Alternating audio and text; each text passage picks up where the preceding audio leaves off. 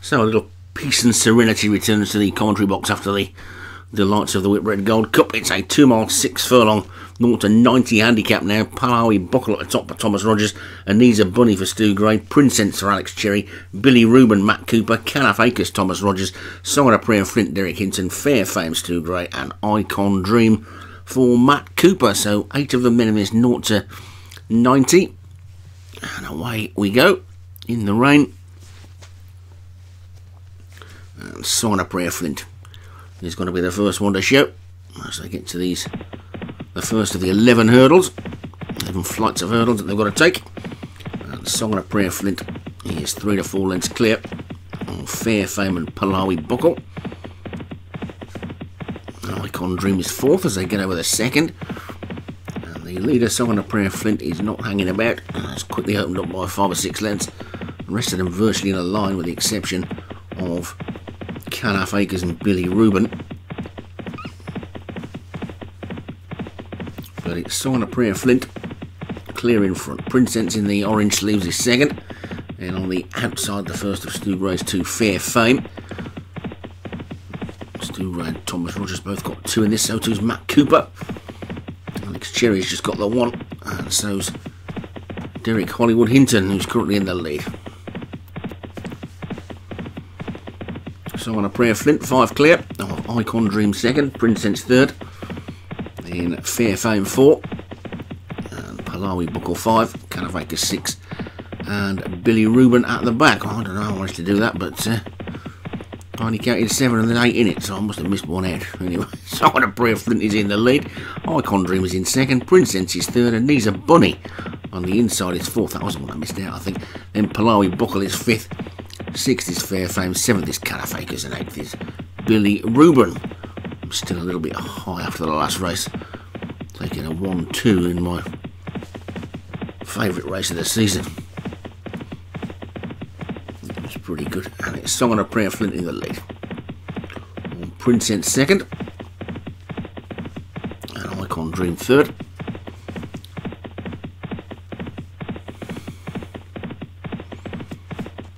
Sorely tempted to return next season and see if I can win it again. Bucko was 2nd, having won it 2 seasons ago. Maybe they both would have come back next season. I have 2 chances of having a repeat winner, but maybe we're just getting a little bit ahead of ourselves there. And we'll concentrate on this race instead. Song of Prayer Flint in the lead. A good 5 lengths clear of Princess in 2nd. Icon Dream 3rd, and then Palawi Buckle and Fair Fame. Nisa Bunny after that one, and then Billy Reuben, and finally Calaf Acres at the back, so they're racing downhill in now.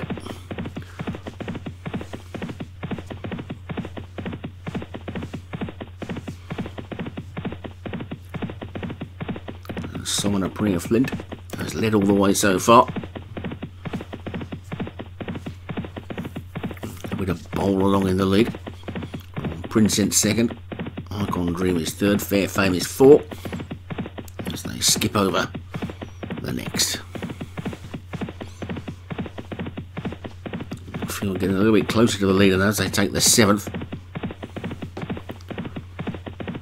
I think he's down to a little more than 3, with Princess in 2nd, Icon Dream 3rd, Fair Fame 4th. That's almost like Falkirk 4, isn't it? Falkirk 4, he's 5-4 or whatever it is in the football. The result they don't want, he's 5-4, Falkirk. No, 4-5, that is not Falkirk.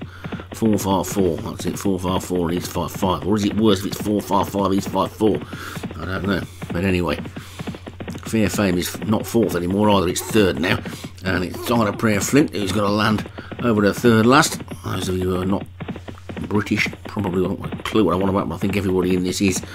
For poor old Sirius was in this race, he wouldn't have had a clue what I was on about there. 4-5-4, he's 5-5.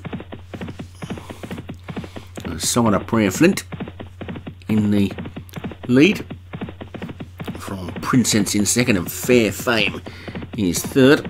Going into 2nd, that one, as the leader kicks on again. There's only 2 flights to take, and a lot of these haven't really got going at all. And Song of Prayer Flint might steal this from the front. Princess and Fair Fame look at the moment to be the only 2 with much of a chance of catching him.